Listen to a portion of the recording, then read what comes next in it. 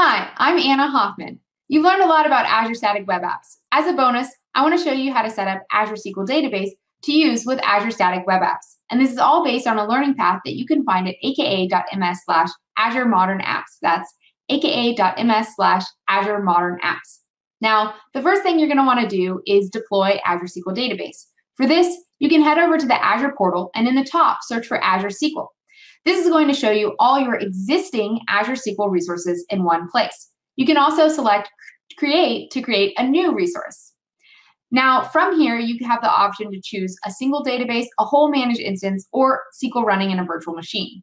For this, we're going to use Azure SQL Database, and we're going to select an existing resource group, and then we're going to name a few things like our database name and the server for this database. Now, I already have a server deployed. We're just going to use that one. And then the fun part, we're going to configure the compute and storage for the database. Now we're going to leverage serverless compute, which is going to allow us to auto-scale our resources on a per-second basis based on what's required by our application. We can set the minimum and maximum number of vCores. It will scale between that. Finally, we can configure an auto-pause delay. When this database is not in use, it will pause, and that's going to allow us to greatly save on compute costs because we'll only be paying for storage. Once we're happy with these, we can select Apply, and really that's all we need to do. We can go ahead and create the database. Now this process is going to validate and then initialize the deployment, and then we'll take a few minutes just to deploy that database. Now for time's sake, I went ahead and deployed a very similar database with a slightly different name called BusDB. Now once we have a database, just like an application, we want to keep it up to date. For this, we can use the Azure SQL action, which very similar to Azure Static Web Apps is just going to require some sort of connection to the database and the database server, which I'll show you. And then it's going to require a DACPack file, which tells Azure SQL Database how to update the database. In the settings configuration, I can see under secrets, just like Azure Static Web Apps, I configured a connection string for my Azure SQL database. Now we can take a look at a past run, which actually went through updating the database, and you can see that it's running that DACPack file and using that to connect to the database and update the database, and then let us know that the update happened successfully. Now that we know about the database, what about the application? So this is my Azure Static Web App.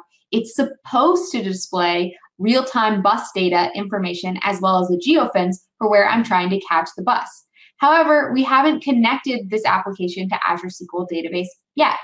For that, we can head over to the Azure portal where I have my bus app deployed. Now, in the configuration, just like for Cosmos DB, we have to add the Azure SQL connection string. So I can go ahead and select Add and add the connection string. Now, here's where it gets interesting. If I head over to the Learn module, what you're going to see is different instructions depending on what language you choose to use. So for example, if I'm using Python, I can see the connection string I need is below, but also for Node or .NET, I can see it differs slightly. So you want to be careful here. Now, if I head over to Visual Studio Code, I can see where I'm using that same Azure SQL connection string. And in this case, for Python, I'm using PyODBC to connect to the database and then return the relevant real-time bus data. Now, we also have this sample in Node and .NET, so you can play with whatever language makes sense or even try something new. I'm going to go ahead and add the connection string and hit save. Now, once this save completes, I should be able to go back into my application and simply refresh the application and then be able to see the real-time bus data coming from Azure SQL Database.